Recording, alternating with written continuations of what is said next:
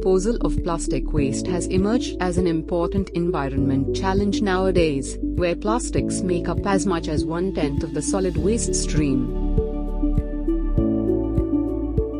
In developing countries, accumulation of floating waste such as plastic scraps, foam scraps or tree leaves in city canals causes water pollution and also block the drainage.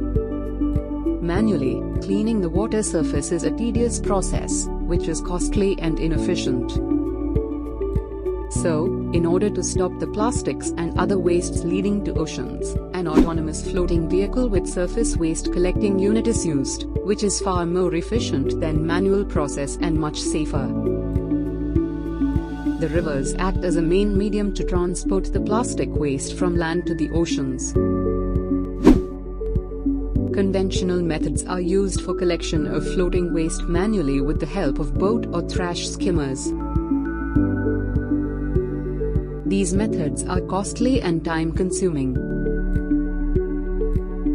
Also, gasoline engines require refueling, which might pollute the surrounding environment with leakage of oil and smoke. In order to avoid these problems,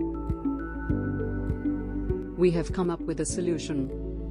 And that's the river surface monitoring and cleaning robot.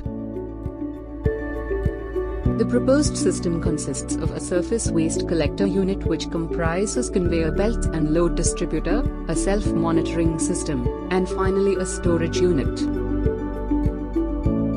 The idea is to guide the floating waste near to the collector unit by using a barrier setup, placed such that the waste is not blocked or stuck with the barrier due to the water flow.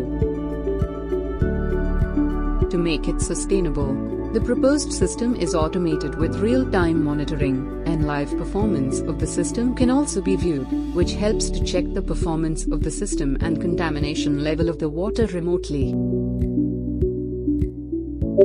An alert notification is sent from the system to the management regarding the need of maintenance.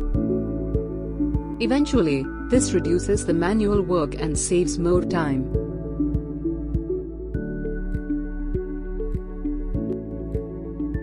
The flight conveyor loads the waste onto the distributed conveyor. When the distributed conveyor is full, the bins are filled equally. The ultrasonic sensor is used to monitor the waste level in the bins. When the bins are full, an alert message is sent to the administrator via Wi-Fi module and the data is transferred to the cloud platform. The data will be visible to the administrator and public as per the administrator. Parallelly, a pH sensor is used to monitor the pH level of the river water.